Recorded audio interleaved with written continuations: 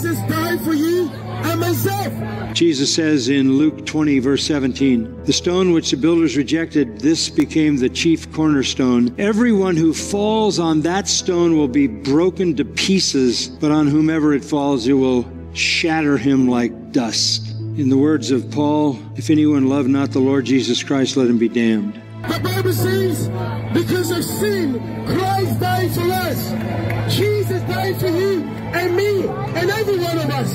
The Bible says, for all have sinned and falling short of the glory of God. But the Bible says the wages of sin, it is death. But the gift of God is by faith through Jesus Christ, our Lord and Savior. Prophets were judgment preachers. And there came a time in history when there was no other message to give. You comforted the people of God, but you terrified the rejectors of God. It is more than evident that we live in a godless, Christian-hating, God-dishonoring, and Christ-rejecting culture that is under the judgment of God. The Bible says that in the last days, men will be lovers of self, proud, arrogant, slanderous, without self-control, brutal, swollen with conceit, and haters of God. And we are seeing this hate in front of our very eyes. It's on TV, in the news, social media. You cannot escape it. And since they hate God, they will also hate those who proclaim the truth of God found only in the Bible. However, their hate towards us Christians should not stop us from preaching the gospel of Jesus Christ, which alone can save those who are perishing. The very one who says that I am not ashamed of the gospel, he says to young Timothy in 2 Timothy chapter 4, I charge you in the presence of God and of Christ Jesus, who is to judge the living and the dead, and by his appearing and his kingdom, preach the word. Be ready in season and out of season.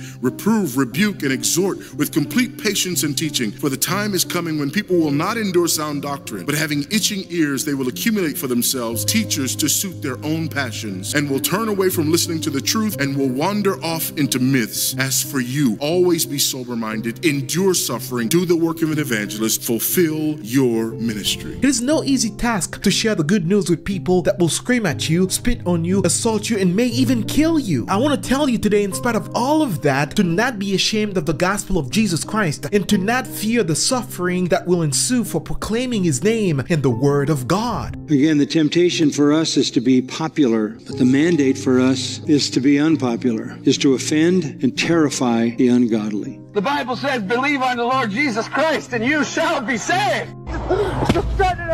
God bless you. Jesus came to save sinners, sir. Jesus can save you, sir. I forgive you, my friend. I want you to be saved, and I want you to know that Jesus took the wrath of God. Jesus was hit by the Father on the cross, and he came back from the dead to save sinners, sir. They don't necessarily hate you because of your personality or your tone or what you look like. They hate you because they hate the Lord Jesus Christ. Jesus said to the disciples in John chapter 15, if the world hates you, know that it has hated me before it hated you. If you were of the world would love you as its own. But because you're not of the world, because I chose you out of the world, therefore the world hates you. We're afflicted in every way, but not crushed, perplexed, but not driven to despair, persecuted but not forsaken, struck down but not destroyed, always carrying in the body the death of Jesus, so that the life of Jesus may also be manifested in our bodies. Do not be ashamed of the gospel. We cannot have clarity in the gospel if we are ashamed of the gospel. Another reason why the world hates Christians is because we tell them that their deeds are evil. We confront their conscience with the gospel. We ask them to examine their life against eternity. We shed the light of God's truth on their heart, and their conscience condemns them because they are not right with God. So instead of submitting to the truth, instead of surrendering their life to Jesus Christ, they suppress the truth in unrighteousness, because that which is known about God is evident within them, for God made it evident to them, according to Romans chapter 1 verse 18. For even though they knew God, they did not glorify him as God or give thanks, but they became futile in their thoughts, and their foolish heart was darkened. Instead of bowing down to God, they turn away from him and worship the creature rather than the creator. The Bible says Sodom and Gomorrah was destroyed with fire. Jesus said, our generation is an evil generation, adulterous generation. Fear God, every one of you, and obey his commandments. They celebrate their sin and publicize their immorality on billboards. It is as if the world, in its anger towards God and its hate towards scripture, decides to build a new Tower of Babel, a tower that will stand against God and his word and his servants. We have to speak with boldness, with directness to a lying culture, lying leaders, lying people, immoral people, people who have gone too far. They have to hear it's too late for this nation. It is too late for this nation. In their mind, they think they can really fight God and even throw God off his throne. That is the mind of the lost sinner bound in his sin. The world in its darkness hates everything that is from the light because the light exposes the deeds of the dark. We are already in Romans 1. Judgment looms. Those who reject Christ will be crushed by him.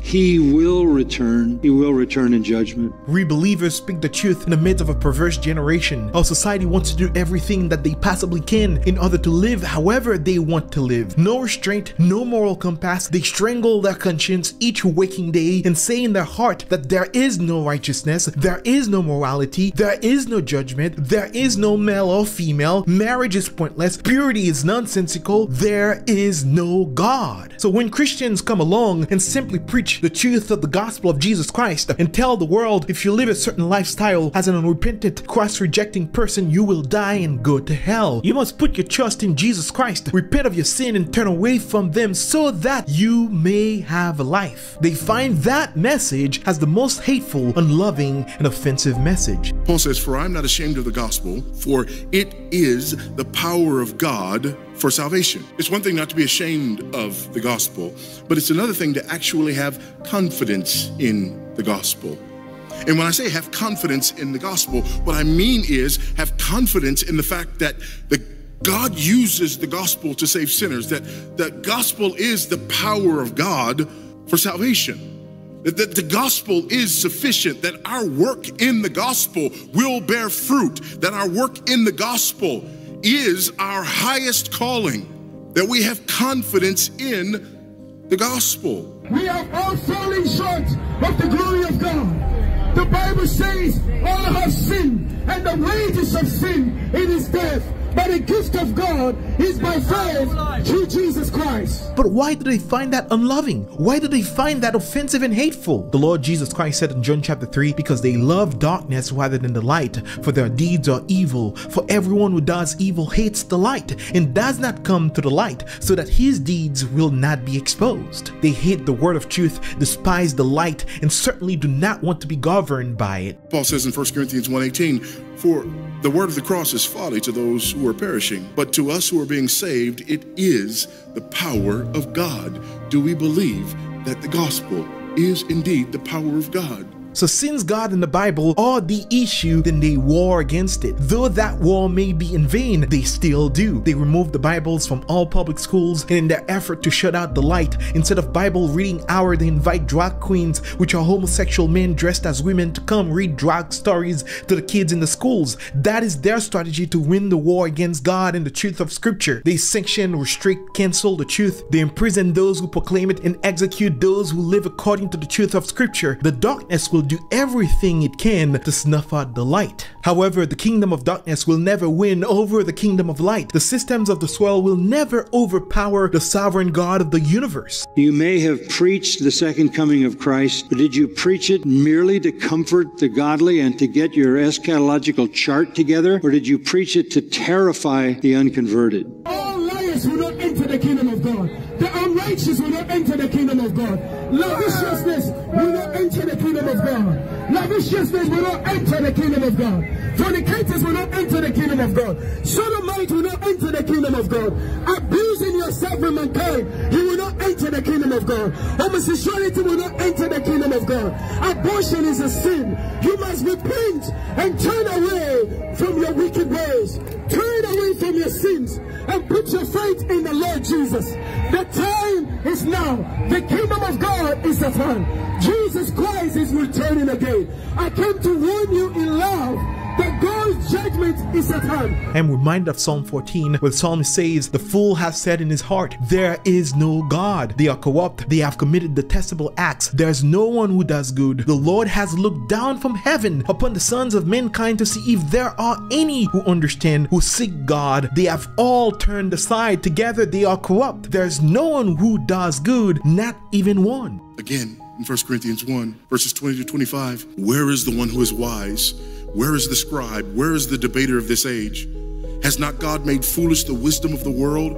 For since in the wisdom of God, the world did not know God through wisdom, it pleased God through the folly of what we preach to save those who believe. For Jews demand signs and Greeks seek wisdom, but we preach Christ crucified, a stumbling block to Jews and folly to Gentiles. But to those who are being saved, Jews and Greeks, Christ, the power of God and the wisdom of God.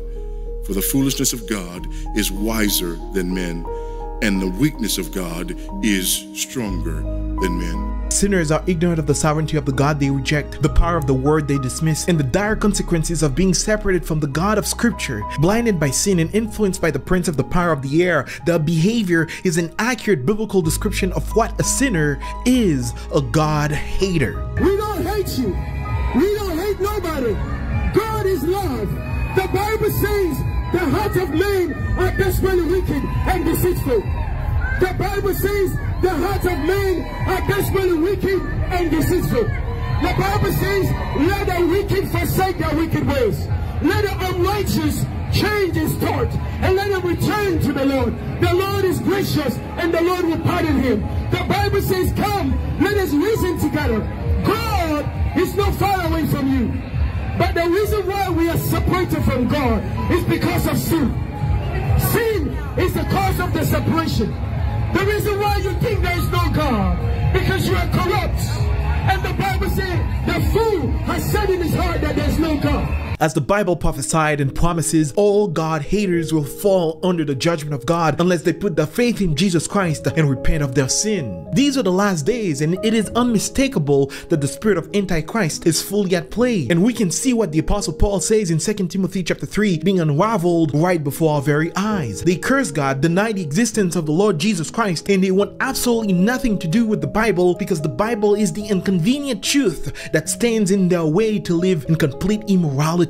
Jesus Christ told us in scripture, though we are in the world, we are not of the world. We live in the world, but we do not partner with the world. The Apostle John says, if anyone loves the world, the love of the Father is not in them, because the systems of the world is of the domain of darkness, the kingdom of darkness, but we are of the domain of light, of the kingdom of light. And as such, we must call sinners to repentance. We must call them and drag them, as it were, from the kingdom of darkness, where people are perishing, bound in their sin, shackled and blinded by the power of the prince of the air. They are perishing. Those people, we are to preach the gospel to them and announce that the judgment of God is coming. The judgment of God is imminent, and the judgment of God will not spare anyone who hates the gospel of the Lord Jesus Christ, who hates scripture and deny the existence of God. And Isaiah felt it, and he even asked in chapter 6, how long do I preach to people who won't hear? And you said to him, until there's no one left. Why? Because there is a holy seed, there is a stump, there is a remnant. Whoever you are, the gospel is enough to save you from the bondage of your sin. The gospel of Jesus Christ is enough to free you from the shackles with which you are bound. The gospel of Jesus Christ is enough, and that is that gospel we are proclaiming to you today. Put your faith in the Lord and Savior Jesus Christ, for it is in Him and Him alone where life is found. For it is in Him and Him alone where deliverance is found. Put your faith in Him and flee the judgment of God. What we do in the midst of this sin-sick age that has rejected the gospel and perverted the gospel and replaced the gospel with that which is not the gospel is that we call out that wickedness. We call it by name. And we remind people of the good news of the gospel again and again and again until it tastes sweet to them. When people say, no, our problem is this, our problem is that, we say, no, our problem is that God created the world, and God created man, and He put man in the garden to keep the garden, and He gave the man a command, and He held that man to perfect, perpetual obedience to that command, and He promised him life if he kept it, and death if he didn't, and he didn't keep it. He ate. And because he ate, because of that one man, sin entered the world and death through sin. And everyone born from that man through ordinary generation inherited that man's sin nature. And because of that sin nature, sins proceed from it. And our world is broken because of that sin. And we stand guilty before a holy and righteous God. And we know that He's holy, and we know that He's righteous, and we crave justice. But the problem is that if God gives us justice, we all die. And so that God, in his goodness and in his mercy, sent forth his son, who was not born of ordinary generation, but was born of a virgin. Yes, the virgin birth matters. Why? Because if he's born of ordinary generation, he's born in sin. But because he's not born of ordinary generation, he's not born in sin. He's clean of sin. His record is clean, and he keeps his record clean. And he obeys God's law. And because he's fully God and fully man, he obeys the law of God on our behalf in his active obedience. And then in his passive obedience, God made him who knew no sin to be sin for us. All we like sheep had gone astray. Each of us had turned to his own way, but God laid upon him the iniquity of us all. And Christ died for sin once for all, the just for the unjust. And God imputes our sinfulness to him. And he nails our sinfulness to the tree. And Christ dies and raises again on the third day for our justification. And there's another imputation. The righteousness of Christ is actually imputed to us, so that God can be both just and the justifier of the one who places faith in Jesus Christ, so that all those who come to Christ may enter in. So that all those who place faith in Christ might be saved, but not only saved, but sanctified. Because he's the firstborn of many brethren. We're justified and we're adopted into the family of God. And we're sanctified, and as his children, we begin to bear the family resemblance. And we're further sanctified throughout this life by the very same gospel that saves us. Until one day when it's all said and done, we're not just saved from the penalty of sin. We're not just saved from the power of sin, but one day we're glorified and saved from the very presence of sin. That's the gospel that we preach. That's the gospel that we need. And that's the gospel that's more than enough.